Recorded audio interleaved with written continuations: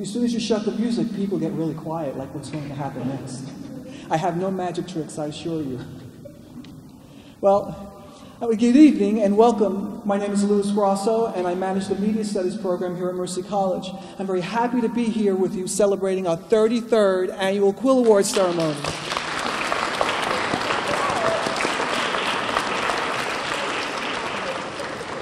Each year at the Quills Awards, we celebrate accomplishments of students for excellence in coursework, a program alum for their success in the field after graduation, and a professional for their overall career achievements. The Media Studies program offers a Bachelor's of Science degree in Film and Culture, Journalism, and Radio and Television Production, with additional course sequences in Public Relations and Performance. It is a fine program where many students have gone on to successful careers in media.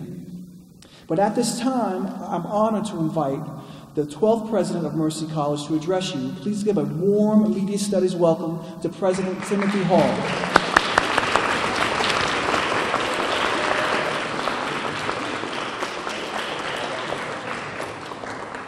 Well, good evening, you all. It's great to see you this evening. This is one of the exciting times in any college's life where there are award ceremonies going on virtually nonstop. I have another one right as soon as I leave here that I'm going to, and they'll be all during the week.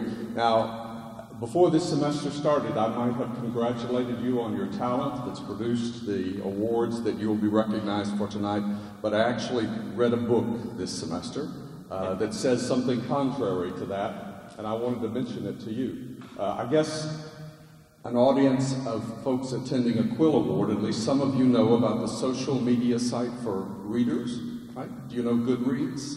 All right, where we keep track of our reading. So one of the books I read this semester is by Anders Ericsson, a psychologist, and it's called Peak. It's about the science of expertise. There are people who are spending their lives studying what it is and how it is that people are great in particular areas and what makes them great and how that experience feels like. There's a Czechoslovakian psychologist named Mihai Csikszentmihalyi, who's an expert in the concept of flow, what it means to really be in your game and how that feels. But anyway, Peak is a book I read, and Peak says this. It says there's no such thing as natural born talent, not a dime of it. That none of you were naturally born with talent who are going to be recognized here tonight. That what happened is you along the way were introduced to the concept of deliberate practice. And it was deliberate practice across a long period of time that produced the results that we recognize here today.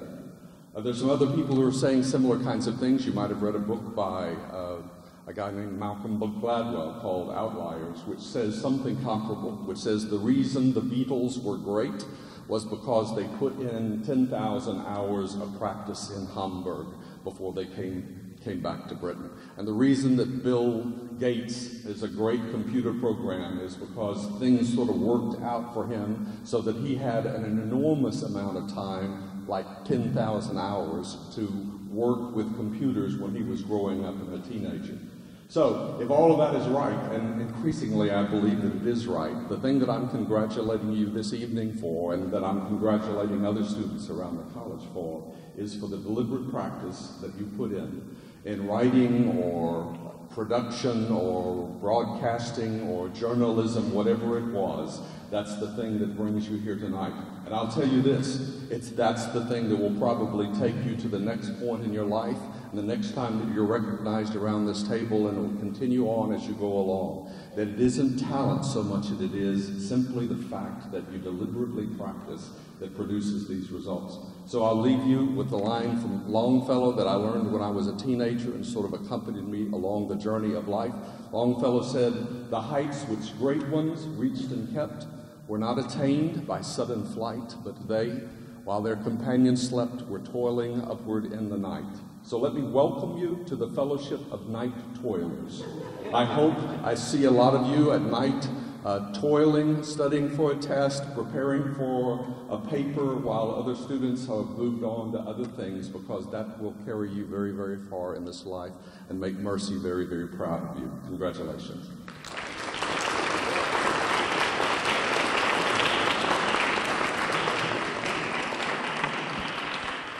Thank you, President Hall. Born in Westchester, New York, Thomas Hauser has come quite a way from the small town of Larchmont on the east side of the county. His writings cover both fiction and nonfiction, with subject matters ranging from political and social to a myriad of boxing-related books and various fiction novels, including a children's story.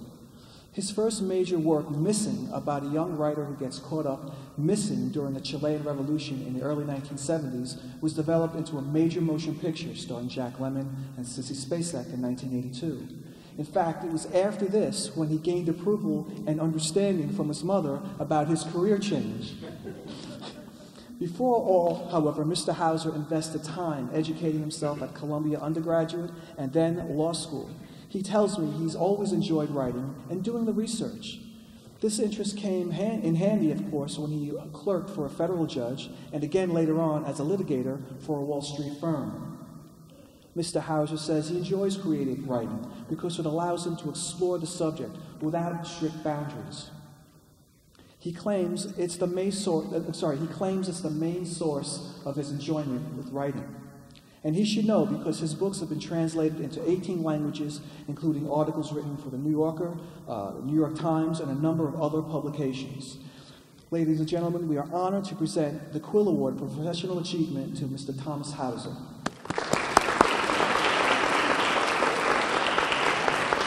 Get a picture? Thank you. It's very nice. Get a picture? Thank you. Sure.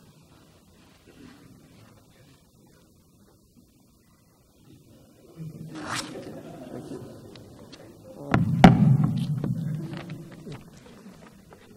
Mark Twain. Can you hear me in back okay? Okay.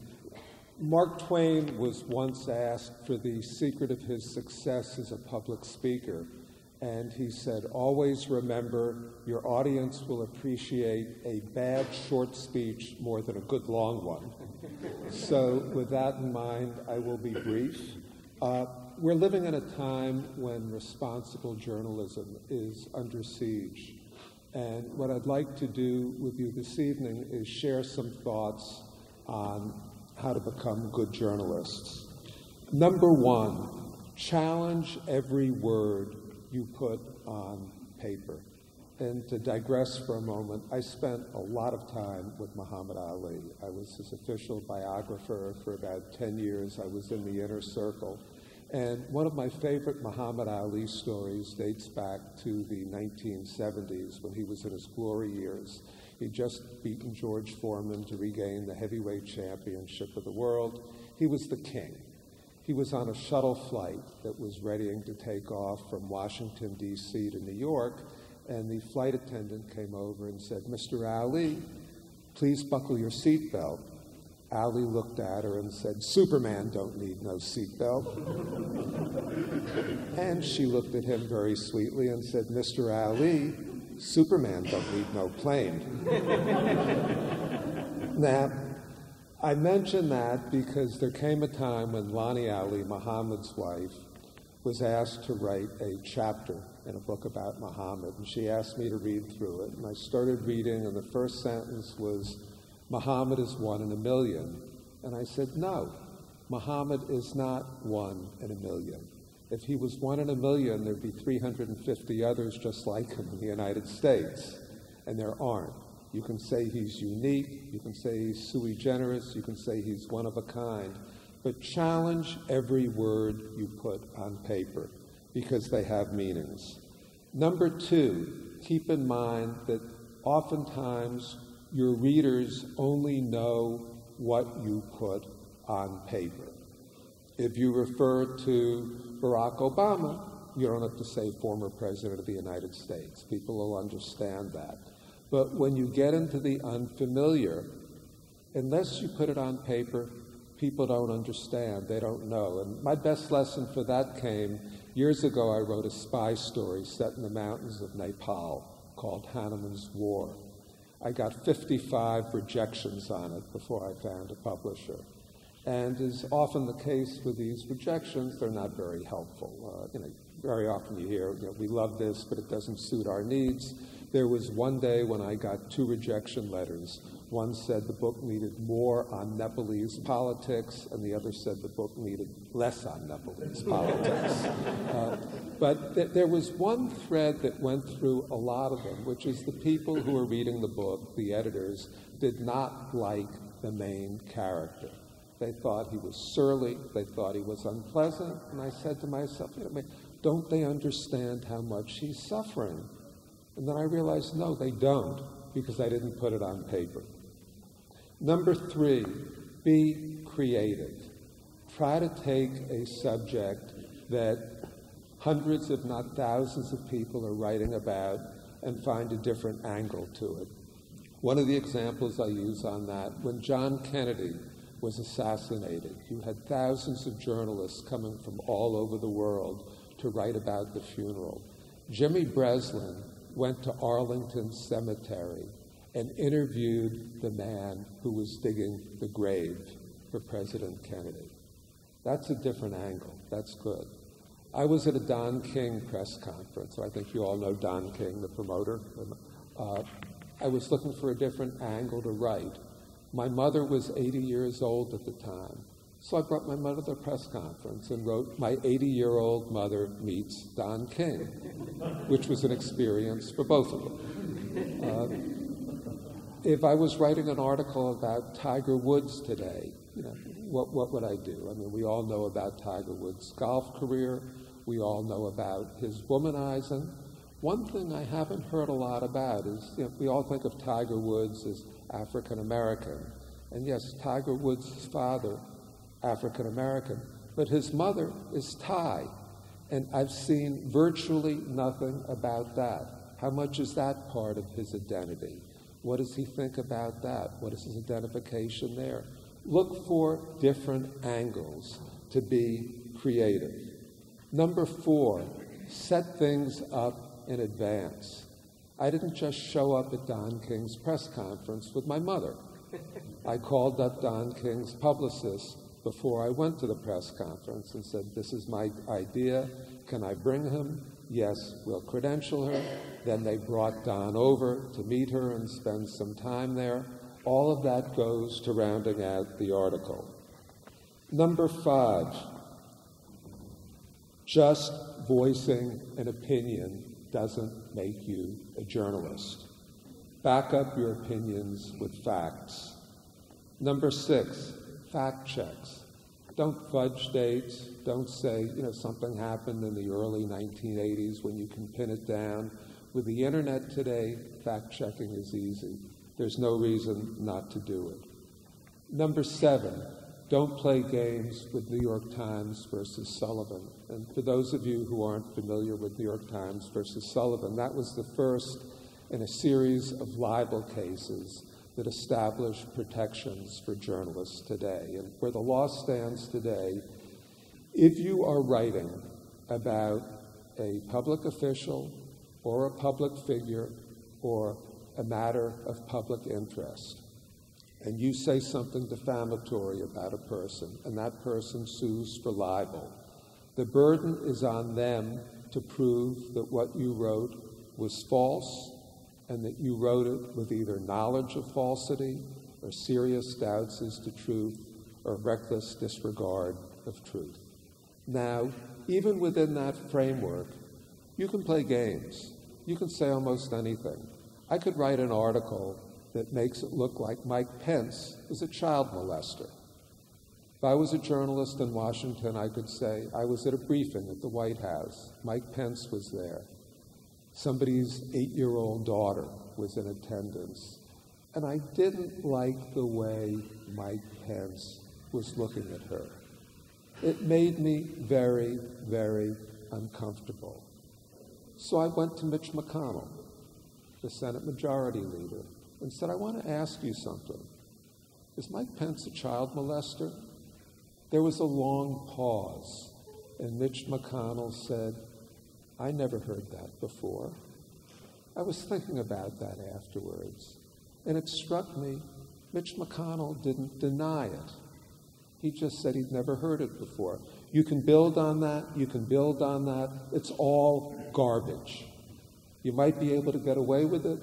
There are people in today's news world that do it and get away with it. Don't, because it makes you a lousy journalist.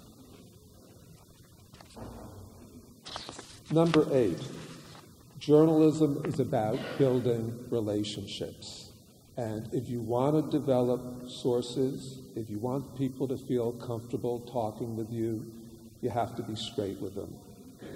Now, I have a rule with all the people, and I interact with a lot of people in a lot of different disciplines. A lot of them are partly social relationships. And my rule in dealing with these people is anything you ever say to me is off the record, unless I specifically ask, can I use this? And you specifically say, yes. It's important to develop trust. If you do, a lot more people will trust you. Next, respect confidences, but don't hide behind them. Don't make stuff up and say that it came from an anonymous source. You know, I watch people sometimes on TV, and I feel like shouting at the screen, hey, you know, those little voices you hear inside your head are not sources. 10, make your quotes honest.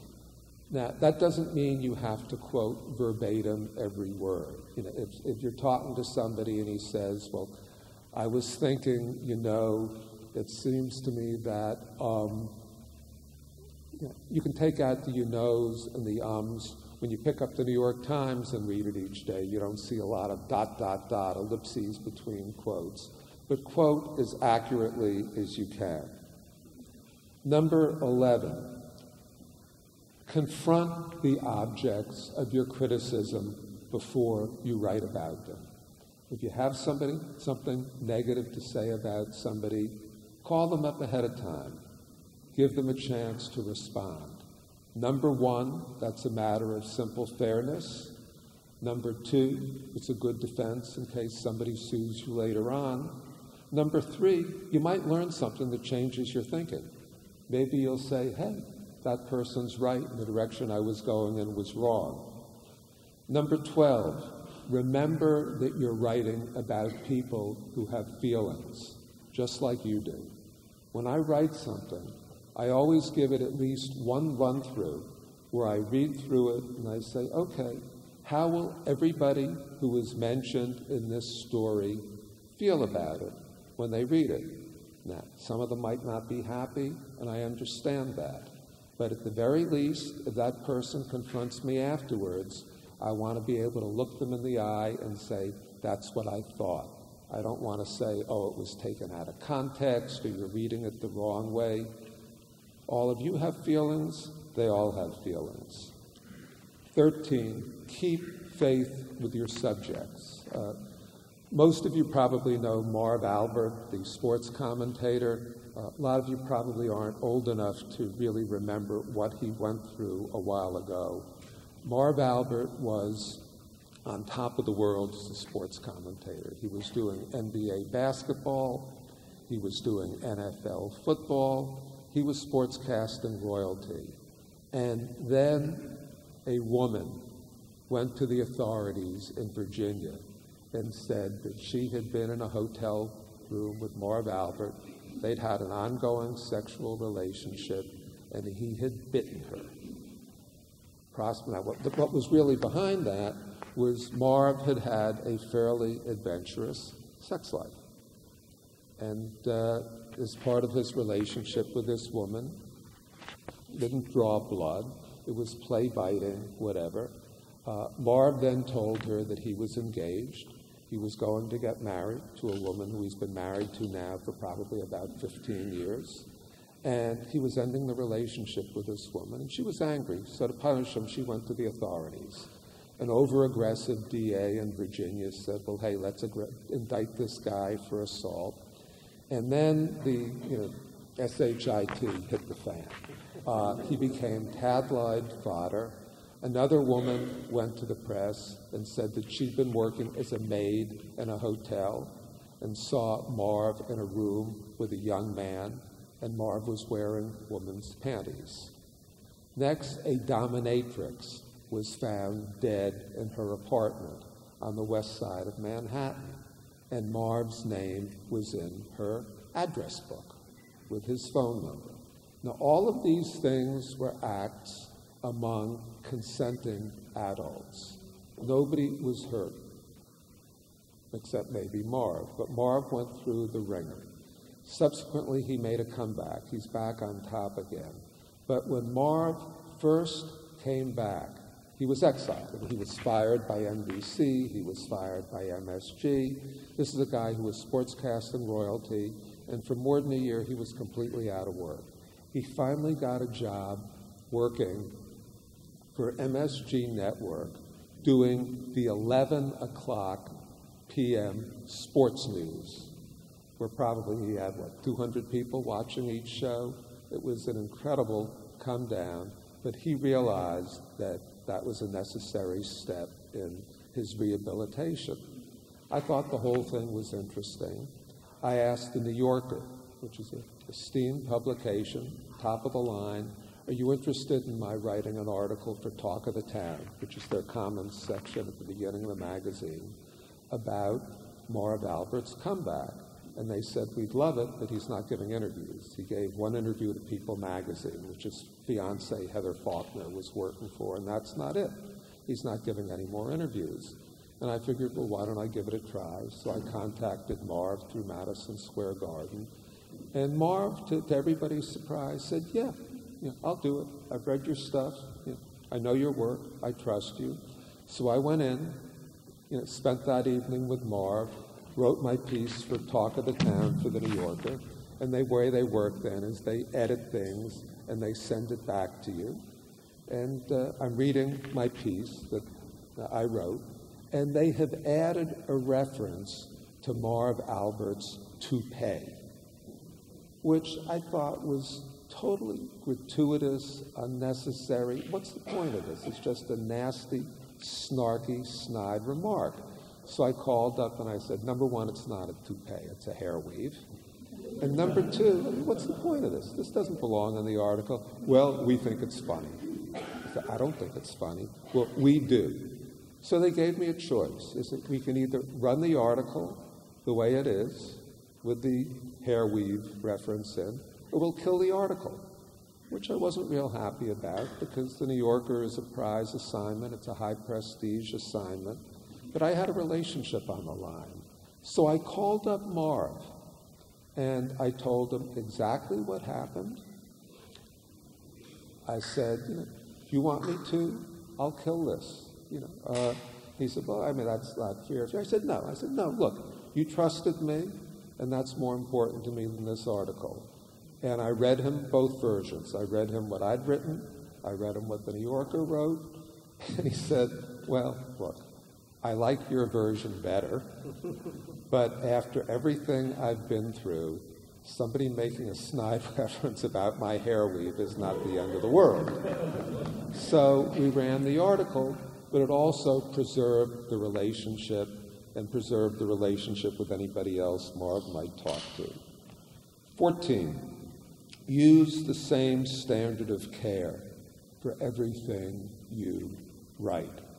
I'm frequently asked by young boxing writers, because I do a lot of boxing writing these days, if I have any tips for them as to things that they should know about writing boxing. And I say, yeah, I'll tell you 3 things. Number 1, if there's free food, grab it. Number 2, all fighters are nuts. I mean, they can be some of the nicest, most wonderful, spectacular people in the world, but you really got to be a little nuts to be a fighter. And number 3, your article is on the line. Your reputation, I should say, is on the line with every article you write. It becomes part of your creative legacy. You don't know who's going to come across it, when they're going to come across it, and judge you by it. So treat every article with care. And last, don't become a writer for the money, because for most writers, the business isn't very profitable. You can get lucky, you can score well. Some people have nice careers with it, but there are a lot of ways you can make more money. Your greatest satisfaction in being a writer will be as a creative artist, in writing well, in getting published, and in having fun. And on that fun note, I'd like to close with another Muhammad Ali story, which I put up there with his flight attendant story is probably my two favorite Ali stories. Ali was a wonderful man in so many ways. He was not expert when it came to geopolitical matters. And there was a time in the 1980s when he was in England for the opening of a supermarket. Some people had paid him to go over there. And the people in England loved him as they did everywhere. They were crowding around. They wanted hugs and kisses. You didn't have cell phones yet, so there were no selfies, but there were autographs, and people, more and more and more people. And Ali turned to Jerry Eisenberg, who was probably the greatest sports writer of the last half century, and said, "These people in England are so nice, I'll bet in their whole history they never had a war." Thank you.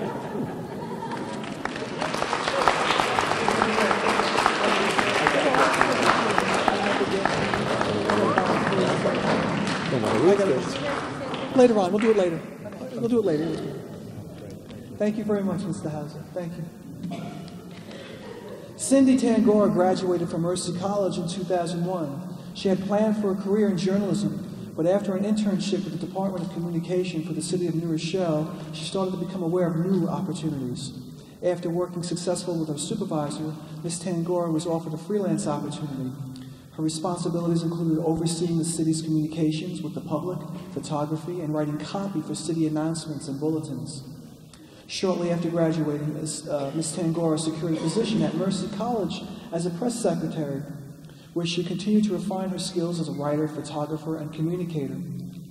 Several years later, Cindy accepted a position as promotions manager for Manhattanville College, and then promotions manager for Pace University Law School.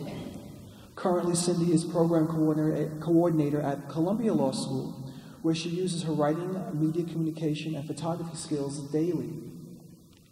Cindy continues to write and take photographs for college functions and is involved with newsletter and website promotional activity.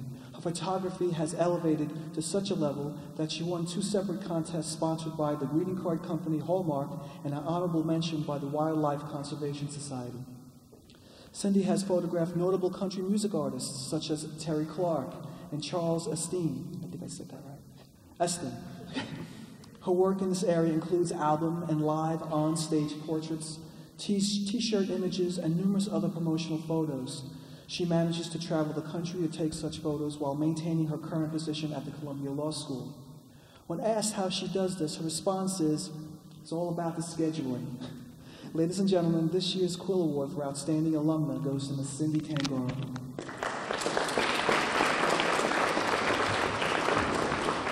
Alexa.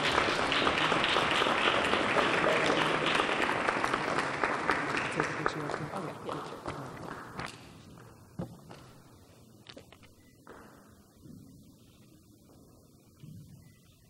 Thank you. Bye-bye.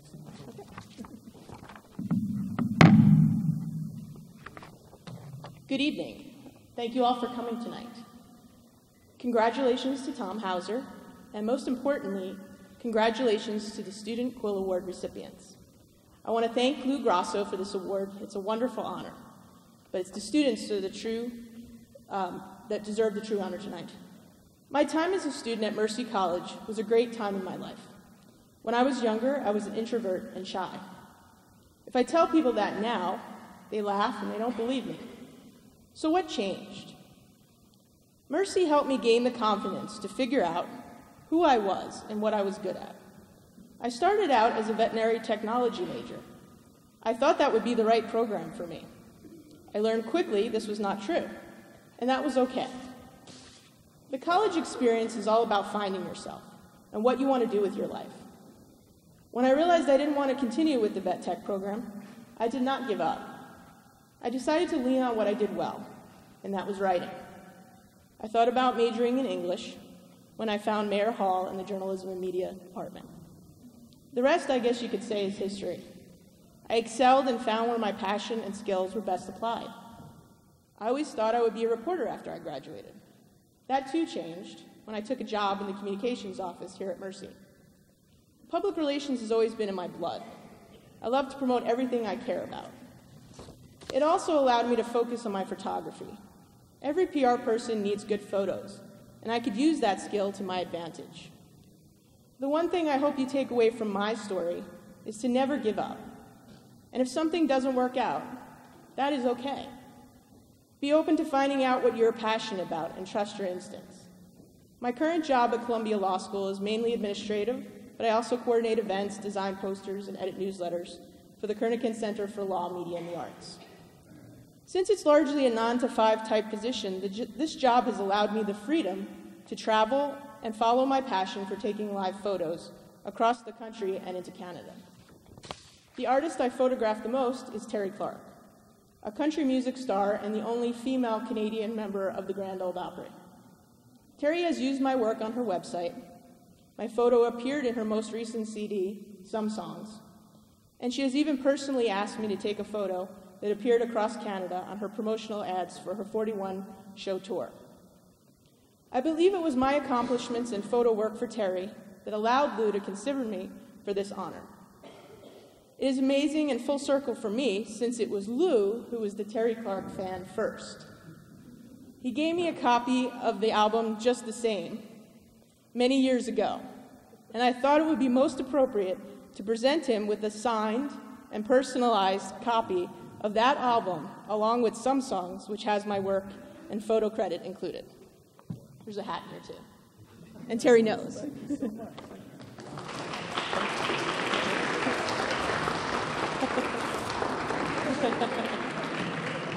I had to bring you something, too, so. Terry was sorry she couldn't be here tonight, so. But she says you should come to a show. Finally, I would like to thank my family. My mother passed away in November, but I know she is looking down proudly right now. I want to also thank my father, Frank, my Aunt Joni, and my brother, Mark. My cousins are also here tonight. Thank you, Donna, Joe, Alyssa, and Victoria. I truly appreciate your love and support. Alyssa graduated from Mercy, so she's a proud Mercy alum, too. Congrats, Alyssa.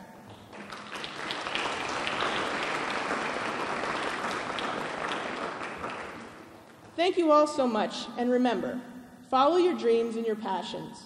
They won't steer you in the wrong direction.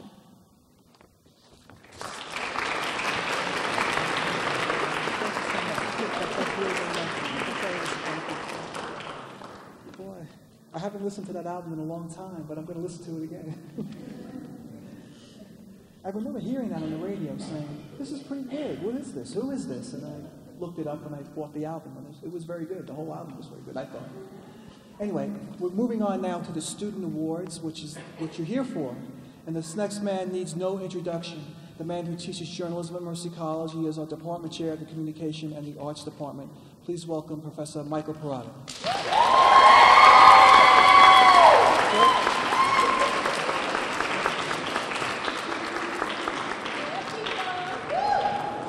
Take it easy. Take it easy.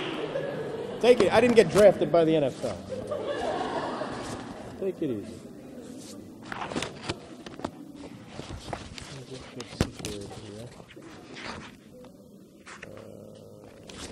Okay. So, as I'm going through our awards with where I want to start, the winner of our first award always tells me, you talk too much at these things. And here, when I'm supposed to talk a lot about her, I guess that means I'm just not going to, but kind of locked into it, and I really look forward to finding her award. If it comes up, it's here. It's here. It's here someplace.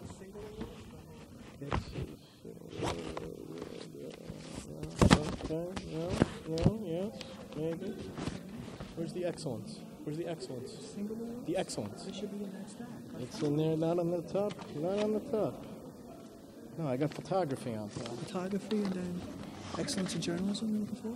Yeah. I don't know. Okay. This happens every year. we'll go with what we got here, you know. So,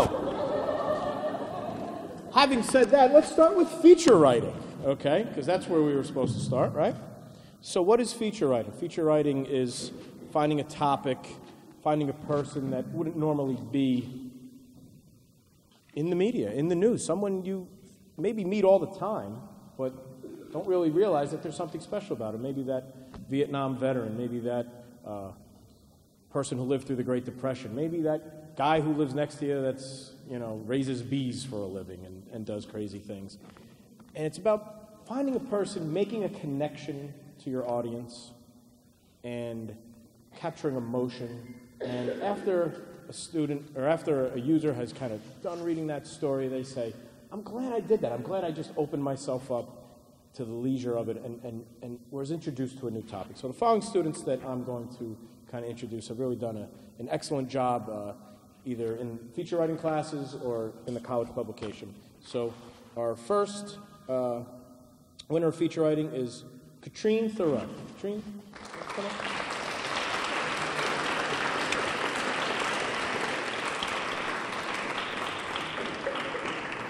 Hello. Congratulations. Okay. Thank you.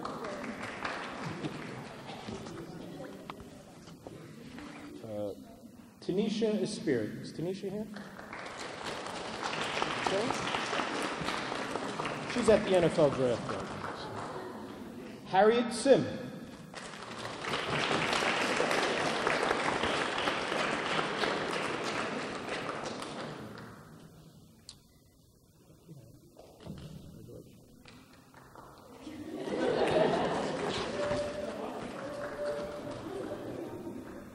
Amy Morales-Lara. Is Amy here? Okay. Amy? No? Yes? We miss you. We love you. Okay. Matthew Wright. Matthew.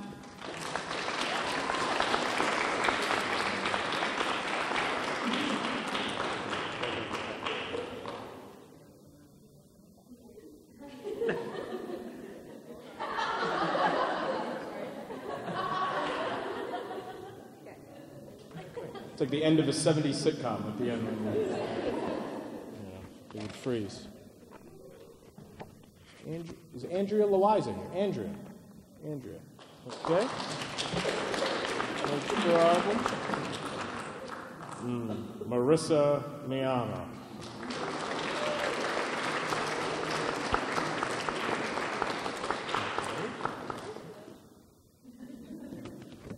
Now beat it. What do you think this is? I think you just went, you know. Next award is for news reporting, and, you know, we're gathering facts, we're talking to sources, we're trying to make sense of difficult situations, difficult problems. You know, we are the gatekeepers of information, and we need to relay, you know, to the students or to the users to, you know, what they should be learning from this issue. What question, you know, we have to come up with what questions should we be asking? You know, we're thirsty for knowledge, we're thirsty for answers, and we keep fighting and we keep going, and that's what kind of drives a news reporter. So, following students, Danielle Saransky.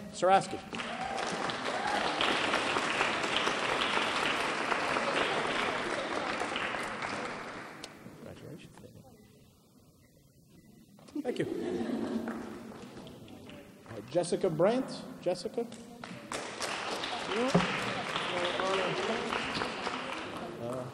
Olivia Meyer? Olivia? No? Okay. Okay. Next Quill Award is for magazine production. We have a magazine class where we study the industry, whether it's in print, whether it's in digital. We actually talk about finances. We talk about how advertising works, how articles work, how the demographics of a magazine works, and really something that I'm trying to instill in my students where sometimes you just have to write a story and kind of figure out where to place it afterwards, and sometimes there's some strategy to how you write your story. There's how many words are you going, who are you targeting. That's how, you know, you kind of understand if you're going to be right for that magazine. And at the end, the students came up with a project where they had to develop their own magazine. They needed a business plan. They needed an editorial calendar, who was going to be on their cover. So they put a lot of effort into this, and a few students did a really outstanding job. I'd like to honor them. So the first is Nora Grace Arose.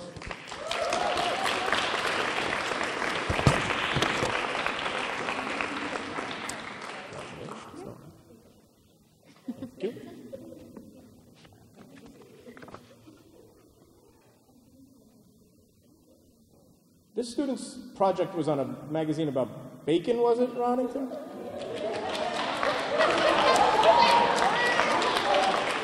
So, how do you turn down a magazine about bacon? Roddington Jones.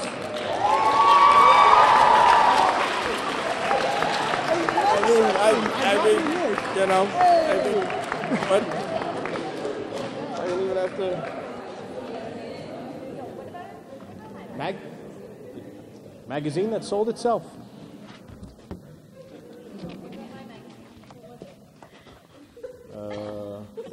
Being a pain in the rump. That's what it was.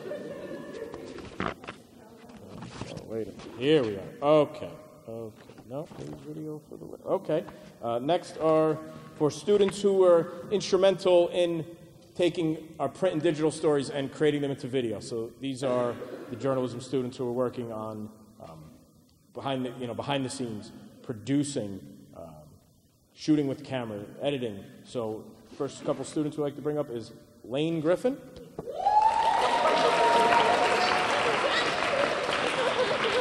Congratulations, Lane. Thank you. Karen Polanco.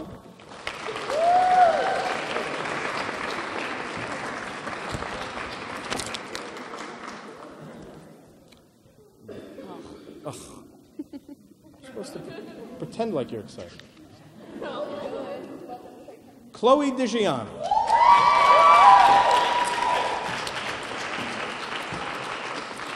I'll take a picture. Beat it. Okay, let's see what's next. Nope.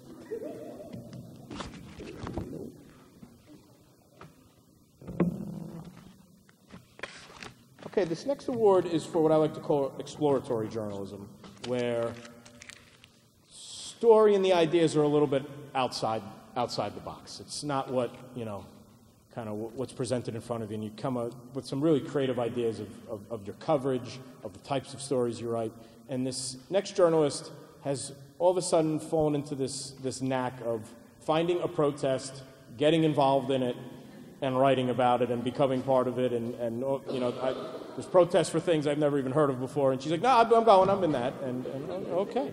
So for exploratory journalism is Brittany Hubrash.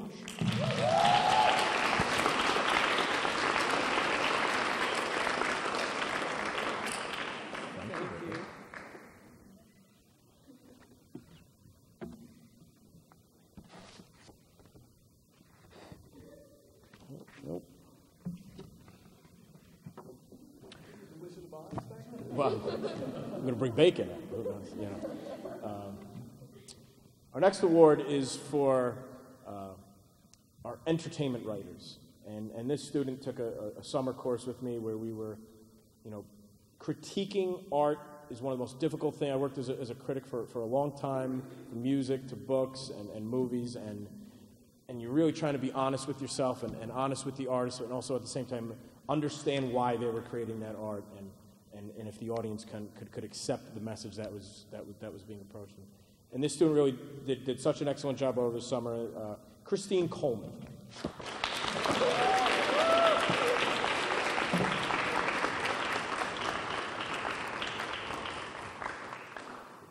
Thank you, Christine. Pleasure. It's okay. Perfect.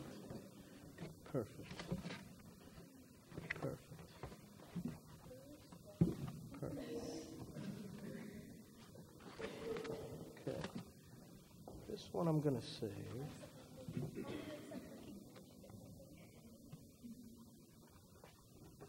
So the priest, the rabbi, and the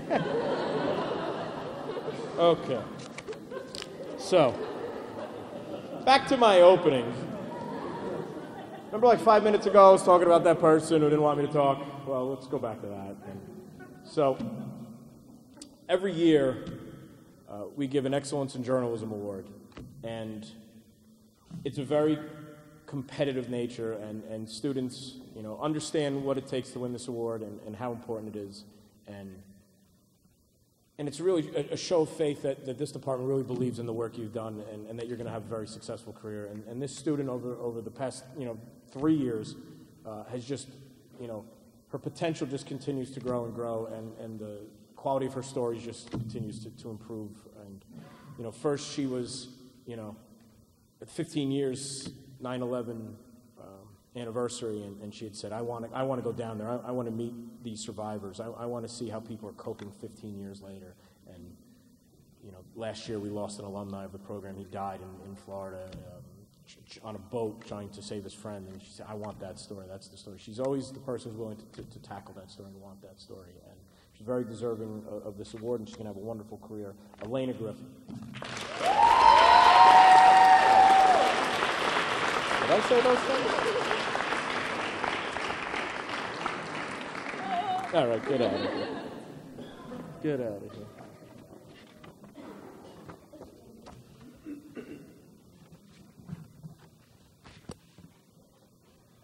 I don't see him. I don't see him. Column writing. Students get an opportunity to have their own column at the Impact, and they really kind of relish it and take advantage of it, and get to have fun, and they get to talk about who they are in their lives and the things that they explore. And one of our more colorful ones was goes by the alias Kiki, and so we're a big fan of Kimberly Franco's column. So Kimberly Franco, is she here? Yes. Kiki, let's go!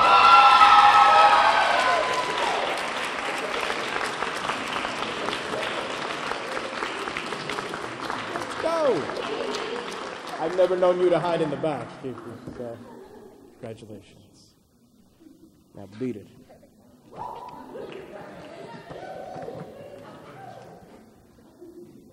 Also, in the Quill for column is actually, it's interesting sometimes the people that the newspaper attracted, you see your journalists and you see people who are in production, and sometimes you get someone from an outside major who brings a different perspective to this paper. So this student is actually an accounting major, so just make sure our budgets are in order. She's also wonderful at looking at the world from a different perspective, and every publication needs that. So Abigail Smith.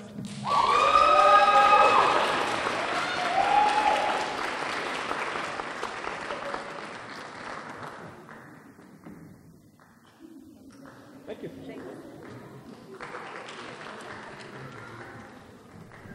Now, just when you wanted me to be done, I'm not done yet. Oh, I know. But I'll make it quick. Last year, the Impact won the second most writing awards in the New York Press Association with 4. That's second most in the state of New York. And that was the first time we've ever done anything to see that number. And we thought we'd never see that number again. And we said, well, okay, well, now we got really high expectations because we're going to have to beat that number the next year. And we didn't beat that number, but we ended up tying it and winning another 4 awards, and again winning the second most writing awards in the state of New York. So we'll certainly take that. So I'd love to now honor the winners of the New York Press Association Award, and I remember winning a New Jersey Press Association Award early in my career, and it just changed my career, and it was just something I'd always dreamed about it, and this is so important for these students. So first, New York Press Association Award I'm going to bring up are actually a team of 3 students in the editorial department, where every newspaper in New York kind of presents those opportunities where the staff takes a look at an issue and they just like our guest speaker had said, and stresses their opinion surrounded by facts. And we had an article about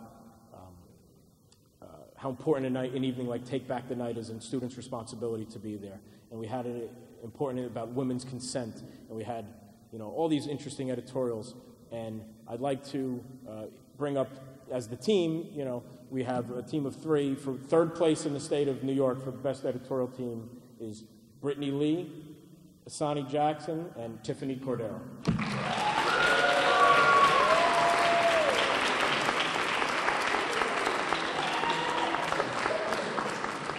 And did I say third? I meant second place in the state of New York. My apologies. Did I say third?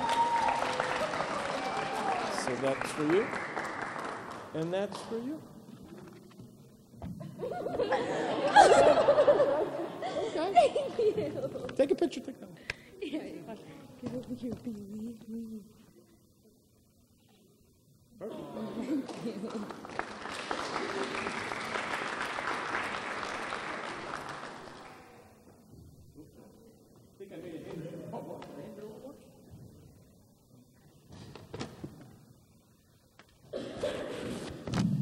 Now, this story has such an interesting background. Two reporters, they were just kind of starting out, and I threw them one of the most difficult projects we had ever kind of worked on, and they said, "Oh, are you sure with us with this story?" And I said, "Yes, absolutely." So these two reporters were kind of tasked with the opportunity to write about, part of our Mercy students who went over to Palestine and were teaming up with Israeli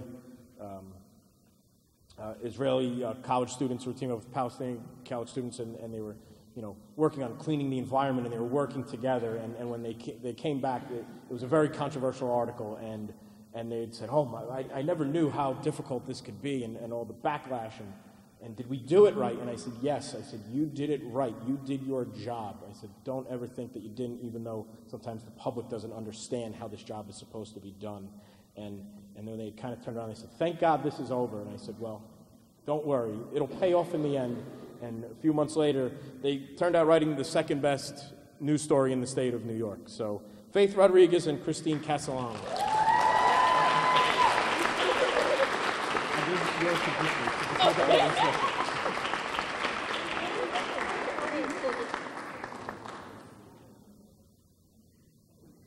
Perfect. Last one, I promise.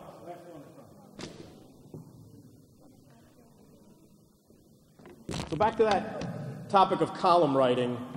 Our first winner is the third best columnist in the state of New York, and she writes a very heartfelt column. The comments from the judges about her column was, she writes from the heart and personal experience, and everyone can relate to that, and that's exactly what a columnist is supposed to do.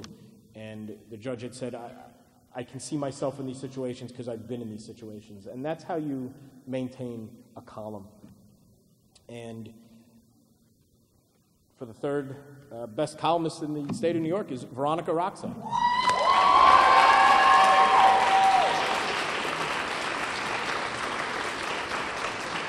How about that? Thanks. Congratulations. Thank you. Okay, last one. Stale in that column, and for those of you that aren't following these columns on theimpactnews.com, which I'll plug and pops up every now and then, not only do you have the third best columnist in the state, there was even a higher finisher than that, and, the columns on this was, this columnist wrote a very moving piece about the loss of her grandmother, and she actually said, I was crying by the time I finished reading the article. And after she said, there's no way I couldn't not have won this. And when you win first place, you actually get a plaque. So here we go. And ironically, the title of her column is Winner Take All, and she actually did that. So the top-ranked columnist in the state of New York is our managing editor of the paper, Kayla Simon.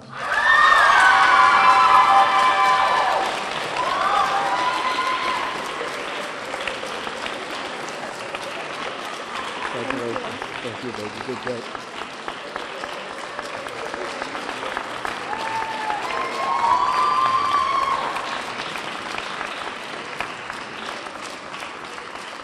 Thank you. Okay, I'm done. I'm finished. You've had enough of me. Once again, the man who makes this happen for the past 20 years, Louis Grasso.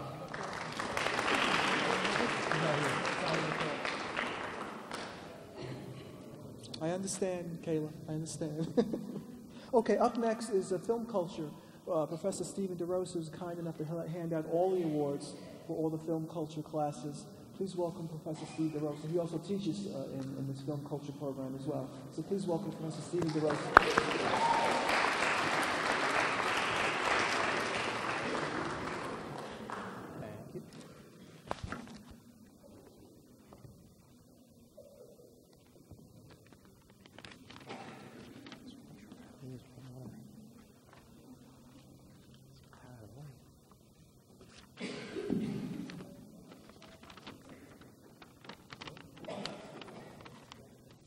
I've also been told that I can go on for some time here, so I'm going to be very brief as well. It's a truism that film is a reflection of the culture and vice versa. In guiding students in their discovery of film, it's my aim and that of my colleagues who also teach in the film and culture concentration to awaken students to a deeper understanding, something more than an appreciation of any individual film or any individual filmmaker's canon. I believe it's the responsibility of the student of film to act as interpreter, to be a conduit between the film artist and the film goer, who seeks more than just to be entertained during a movie's running time. The film scholar must be respectful and critical of past work, open-minded and maybe a bit dubious about the present, and perhaps most importantly, optimistic about the future of film. The students being recognized this evening have demonstrated each of these traits, and I'm happy to say that many of them have been in one or more of my own classes. So beginning with the Hollywood Western. I was going to make a joke about La La Land, but if you all saw the Oscars this year, you know, right? So for the Hollywood Western, Ashley Rivera.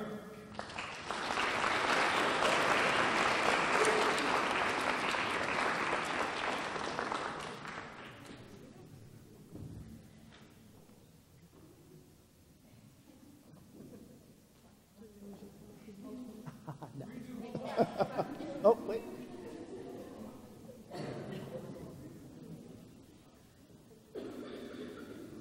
Thank you. And continuing on the Hollywood Western, Roddington Jones.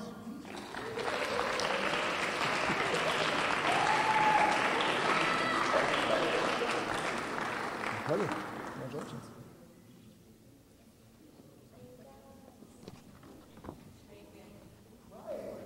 And also the Hollywood Western, Helen Wilkin. Helen here.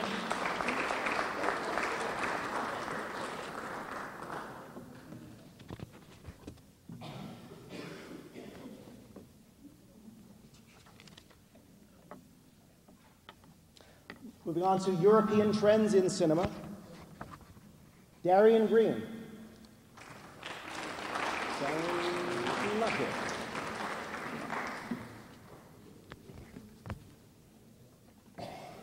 For the language of film, we have several awards this evening. Francesca Gonzalez.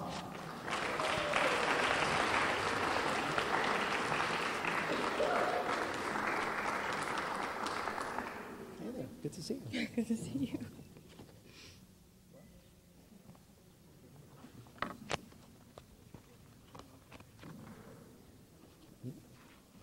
Roddington Jones.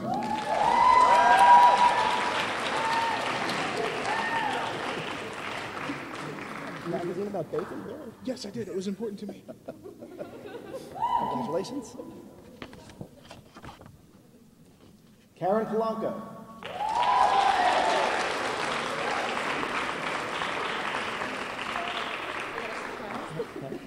Surprise. This is for all the ahs every time about it. I always hear on the corner when there was always be something in a movie and it was, do it. Could you do it? No. No? Oh, okay. She won't do it. All right. And I'll hand it over to Professor Glosser.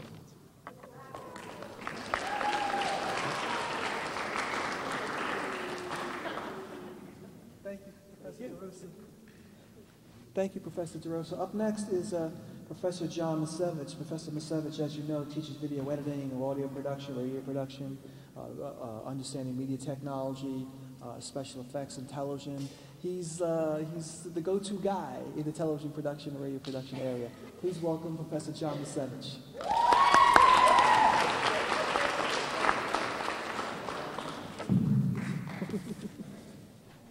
Not that bad. So, usually I'm the king of brevity as the soul of wit because I'm the resident fat guy, and usually you don't feed me till after this is done, but since you fed me already, I got no reason to take my, hurry it up. Right. So let me just start. Oh, wow. Oddly enough, this is a radio award, the first one I'm going to actually hand out. I'm not going to say a lot about everyone, because I certainly could, but this one person, really, I just want to start off with this one particular person because she, I'm telling you just stick to it. This is really, I mean, I would go up into the radio lab, she'd be there. And, you know, just about any time, I mean, just sticking to it, sticking with it. So last semester when I was asked if I would do a guided project, well, I said, yeah, no problem. So this is actually an award in radio journalism, and it goes to Sarai Acevedo.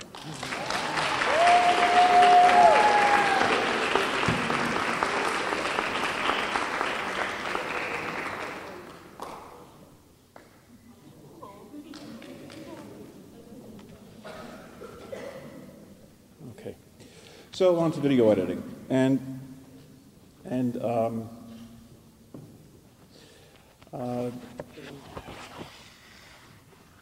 so video editing. We can talk a lot about this, and believe me, I won't kill you about this. But here's one of the things I just want to remind everybody, and this is true of everything. You know, just don't forget, because some of these people are going to be graduating, and you know, some of them I get to abuse. I mean, teach for a few more years. So those of you who are leaving, I just want to remind you that you know this is just a jump-off point. This isn't the end. This is just the beginning. And you know, if I did my job right, if we did our jobs right, we taught you how to learn, and you pick up the ball and you run with it from here. And editing is one of those things. The technology keeps changing over, but the aesthetic, you know, that modifies, but it doesn't really change that much. I mean, we can argue that philosophically, but you know, I always tell people it's like driving a car. If you know, not endorsing anyone, but if you learned how to drive on a Honda Civic, that doesn't mean you can only drive on a Honda Civic. It doesn't mean you go back to driving school and learn how to drive a Toyota something or other, or a Ford or a Chevy.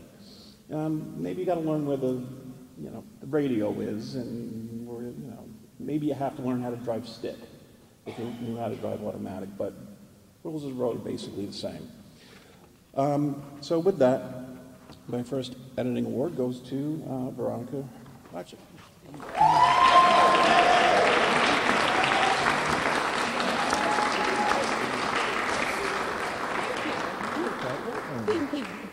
Answer everything? Okay. And those of you who know Veronica just know, you know, you can't do a Veronica award without doing a Kayla song.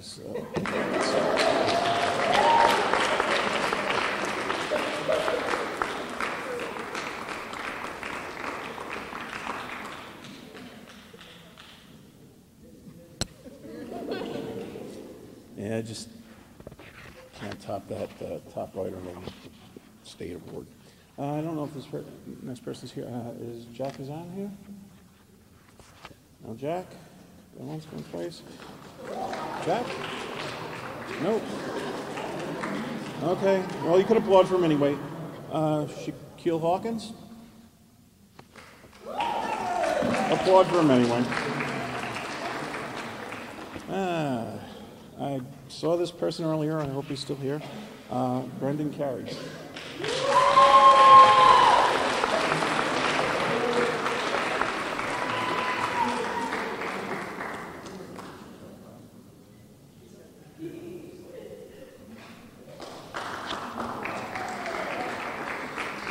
Now, this next person, before I move on, I just wanted to say this. This was somebody that came out of another program and had a sense of editing, at least sound, and but it was a good jump-off point. And there's this one project that we do, and you know, we affectionately call it Two Idiots on a Couch, and yeah, those two guys, yeah. But we added something to it, and I hope I never forget what this person says. He took this footage, he cut it in a way that really was sort of different than anyone had ever cut it. And I asked him, why did you do that? And this is the answer. And I hope I really never forget this, and I wish I could convey this. If I can teach this to everyone, then I've really done my job. Simple answer. He said it felt right. And that was the best answer he could possibly give. So, at the risk of butchering his name yet again, Serene, got it.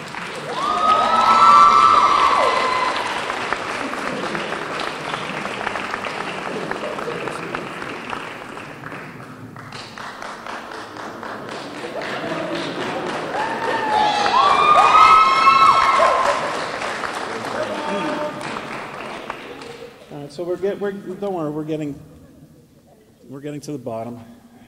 So 2 more classes. There is an advanced editing level, and I don't think this next person is actually here on. Sorry, the type keeps having a mind of its own. Is John P. Paris here? Yes! He is here.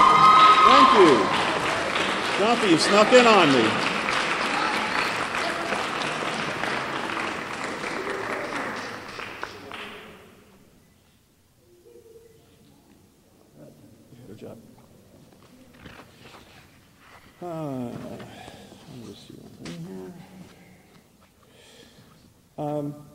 Shari Sakari here, or she really couldn't make it for real? Well, you can applaud for Shari anyway.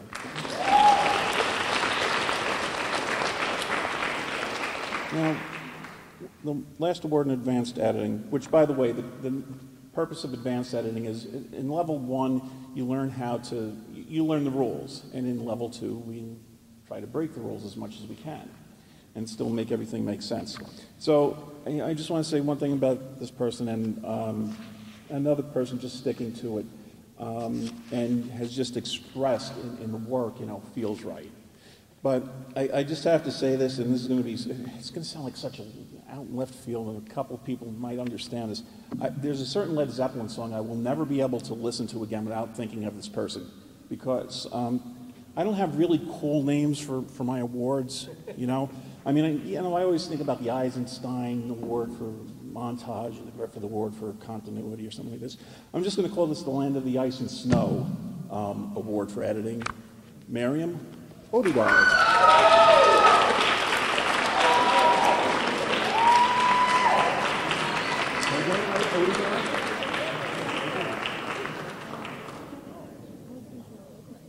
Yeah.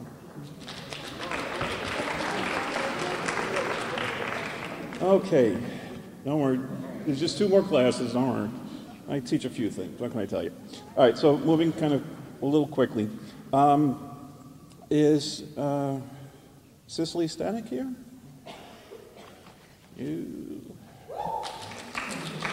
That's not. This next person I know is here. Let me just put that on. I'd at least like to have one person. Again, Andrea Eliza, she's not here. Can applaud. And we know Shari isn't here. Shari Sakari also. So the one last remaining person that actually I know is here is Karen Polanco.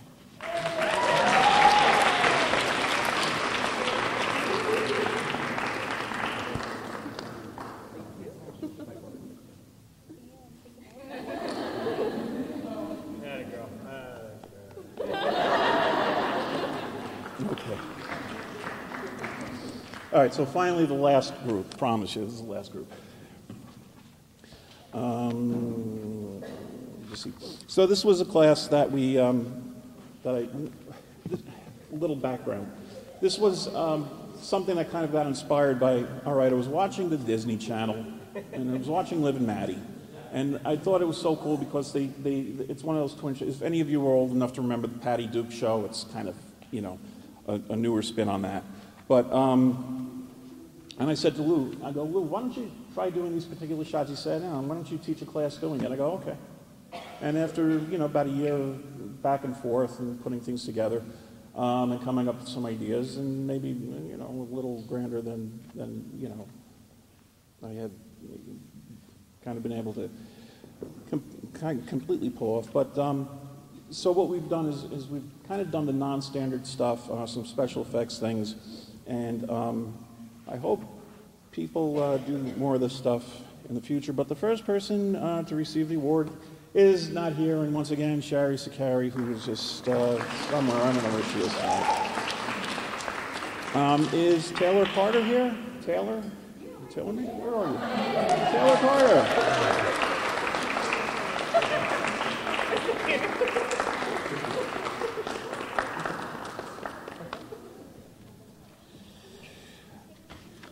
Hold on this person just for a second.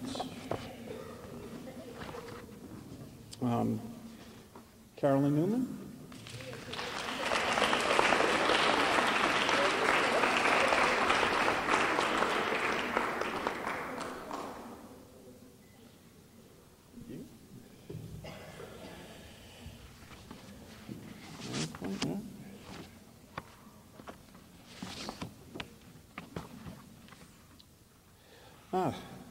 Marissa Yano.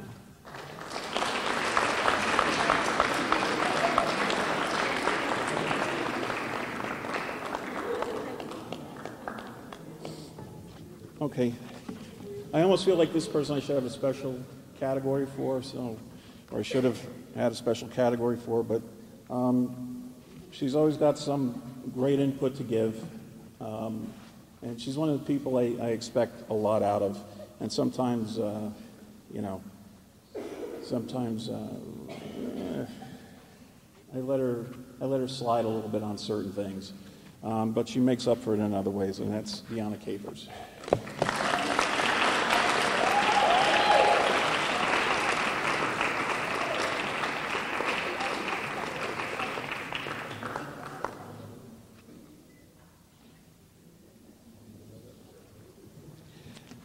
And finally, the last award I have tonight, and it just kind of brings it full circle for me and all the presentations tonight, Sarai Acevedo.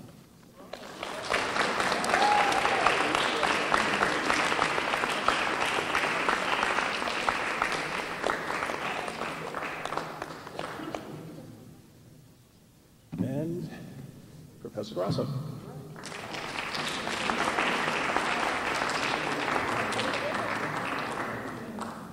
Thank you, Professor Basevich. We come to the last category, the very last category, which is television production, and that's what I do here at the college. And I have a few classes of awards here I'd like to give out.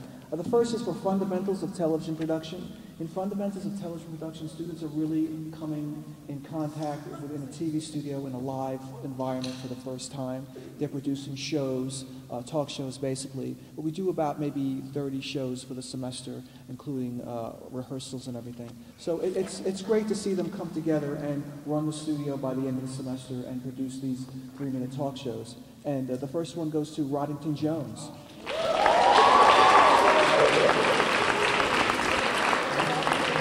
Man, it's mine.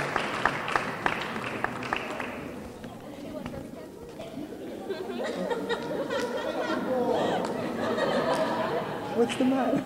What did I do? The next up is Francesca Gonzalez. Francesca Gonzalez.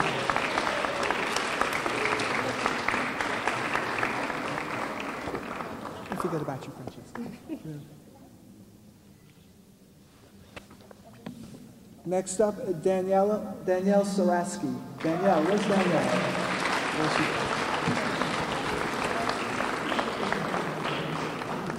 You're so tall. I know. Thank you.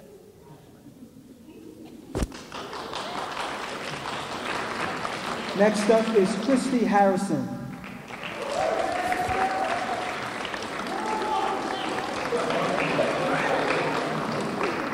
Quick smile, turn to the camera, ta-da! Okay. Tavisha Beaton. Tavisha.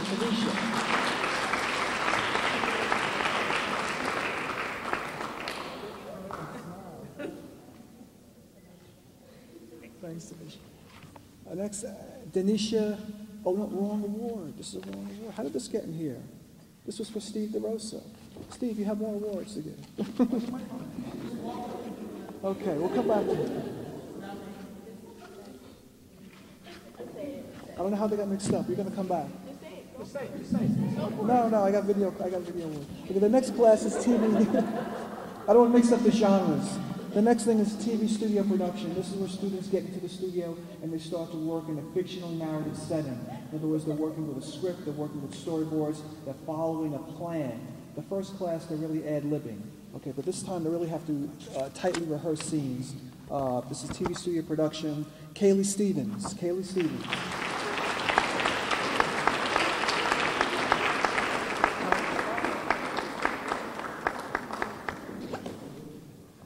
Carly's not here. Okay, no Carly.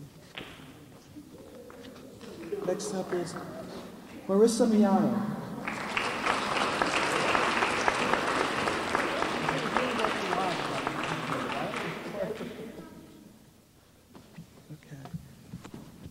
Okay, and the next category is advanced television studio production. In advanced television studio production, here's where students now start to write and formulate their own scripts, their own ideas, and they storyboard them, and, well, sometimes they do. They storyboard them, and they select the actors, and they select all the production people to do the jobs, and they're really responsible for doing the overall production. We have Chelsea Martin. Chelsea Martin.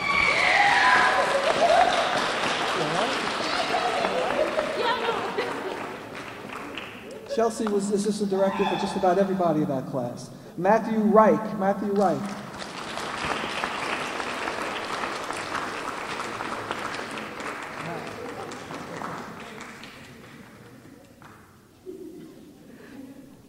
Matt's performances are always top-notch. Miriam Odegaard.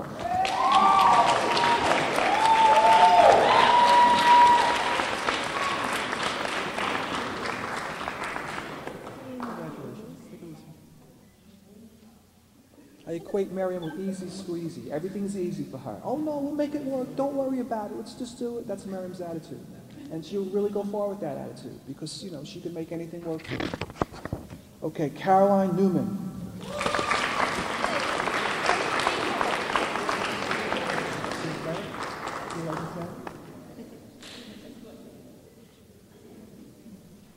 Caroline's another one. You throw her in any environment and she'll perform. Whether it's camera, directing, whatever, she does it. Roddington Jones.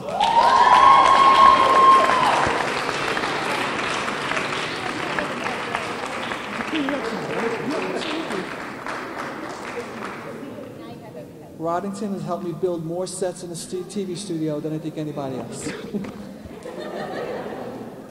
Catherine Halecki.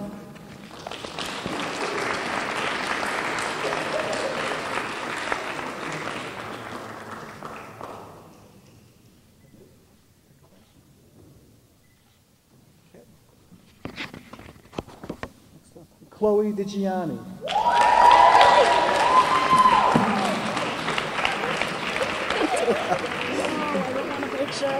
Come on, turn around. Give me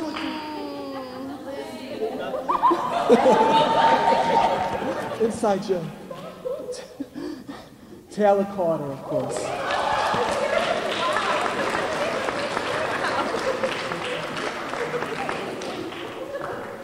Just don't get Taylor angry, she'll throw her phone at you. Okay, last group right here is video documentary. Students in this class are tying together a bunch of skills they've learned over the years, over the semesters.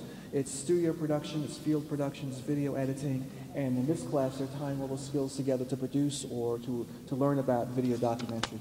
Let's see what we got here. We got Deanna Capers. Deanna Capers.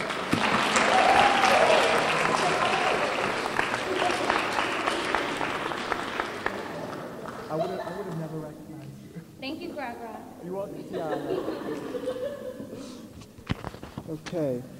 Terry Jones. Where's TJ?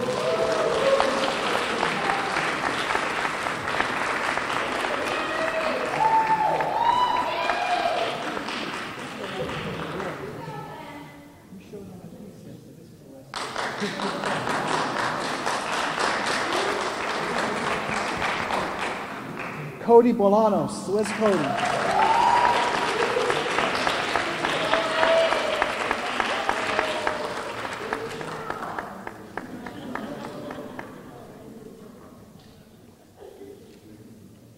Cody's another can-do attitude. You give something to Cody, it gets done. See? He goes like that, gets done. Oh, he's not here. And last but not least is, Gino's not here either. Okay. So, we have 2 more awards to go. Steve, you want to come up and give them with me? Or is Denise here? Denise here? These are the ones I got lost in the pile. This is for Fundamentals of Writing for Film and TV. Denisha Massey? Denisha Massey is not here? Denisha Massey. And for Golden Age of Cinema, Denisha Massey. We'll hold on to it. Okay. We'll put them there. So much for that. I want to. This brings us to the end of the Quill Awards for this year. I want to thank you all for coming. I also want to let you know that Alexa is here to take photos with you and other people with your awards, if you like. I want to thank Tom Hauser, who had to leave. He had another engagement, actually. I want to thank Cindy Tangorra and her family, of course, for coming and being a part of this. I want to thank the faculty presenters of the Quill Awards, but most of all, I want to thank the students that participate in the program and excel in their coursework. So without you, we don't exist. Thank you very much.